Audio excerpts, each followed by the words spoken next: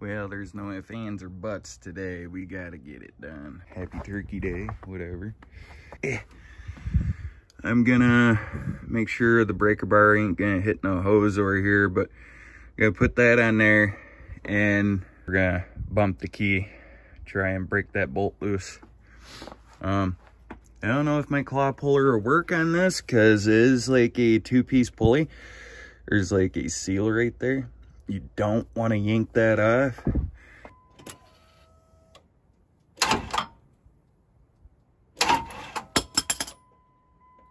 You can see the white dot. Sweet, sweet. Now, to get back on, you're gonna have to pull the starter or the dust shield. I don't know if you have a manual or automatic transmission, but you're gonna have to jam that flywheel.